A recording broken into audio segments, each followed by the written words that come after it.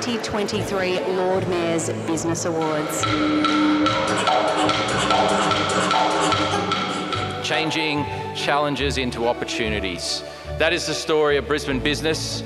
That is something we celebrate specifically tonight. And I am incredibly optimistic that despite the challenges, despite the headwinds, our future is so bright.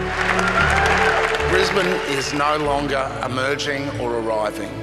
We are now setting the pace for Australia, and the rest of Australia is trying to keep up. 1 year ago, I sat out in the crowd and I listened to the stories and I thought, you know what? Our story's pretty good too. I'm going to throw my hat in a ring and see what happens, and this is what happens. I think there's a lot of energy around Brisbane. I'm hearing a lot from a lot of people, particularly from US and Europe, coming in to say Brisbane is the place they want to do business. It's such a supportive community. People really pitch in and want to help you and see you grow and thrive.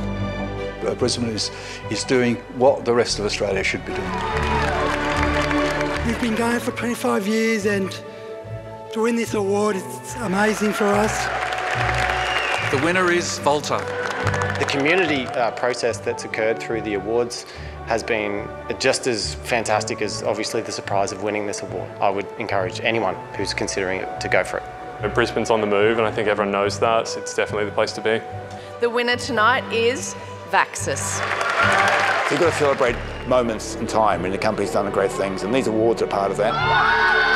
For us, it means recognition. We really want to take Brisbane to the world, and we want to be the global leader in international business in Brisbane.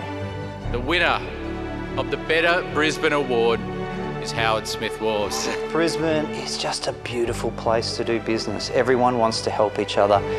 Brisbane is the best place in Australia for robotics, and we really need to showcase that. The winner of the Courier Mail Business Person of the Year Award is a Queensland great, Lee Chuen Sing. Such an honour to receive this recognition tonight. In every industry, in every profession, we all will be pushing our hardest to showcase what the best Brisbane has to offer. Thank you, Beta, for bringing this to life tonight. It's an extraordinary evening. Thank you.